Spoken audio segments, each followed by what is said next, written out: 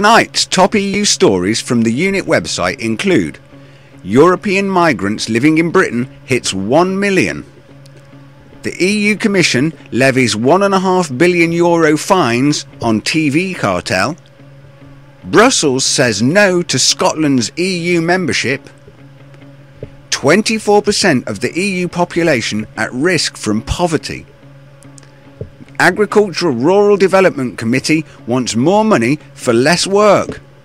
I'm Rick Timmis, and this is the EUnit Nightly News.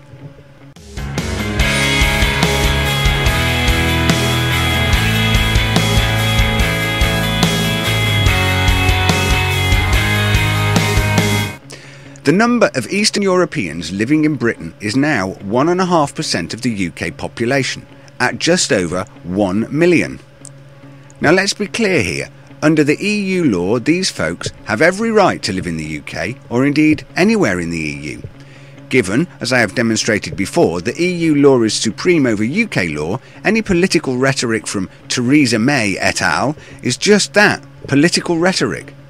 This will be a contentious topic, and as always, we'll keep an eye on it. The European Commission is sending in the henchmen to lynch 7 international companies.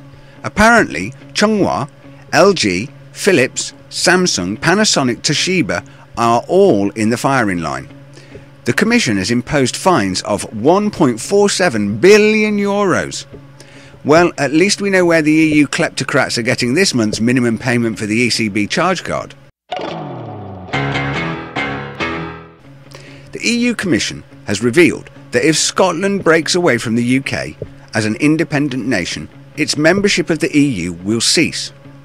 Now, El Toro Rosso, Spain, well actually more lilac lamb than a Red Bull, on account of Spain being rather bankrupt, but all the same, the Spanish government has made it clear it will veto any attempt by Scotland to join. Presumably, Spain wants to keep any potential bailout monies for themselves. Eurostat, the statistical office of the European Union, published figures on Monday. Apparently, in 2011, 119 million people across the EU were at risk of poverty, which translates to 24% of the European Union's population. And when you consider that to be 1/4 of the population, that is a real problem. Now, further to this, the report identified that 9% of the population were severely materially deprived. Now, this is a pertinent story and a situation that I suspect will worsen. Links to the full story are below. In our legislation section, we have an interesting report. Well, actually, it's probably more of a humorous story. Apparently, the Committee of Agriculture and Rural Development called for the objectives of the EU promotion policy to be more succinct and better defined. It then went on to recommend a budget increase. Well, this is technocratic speak for give us a shorter task list and pay us more money. And today in our video library we have the final part of Ireland Lost and Leaving, the BBC's special report production presented by Stacey Dooley, and the links to that are below. Well, that's all from me at the EUnit Nightly News. You can get lots more news stories and information on our website www.theunit.com. You can get in touch with us there, and we particularly welcome your letters and points of view.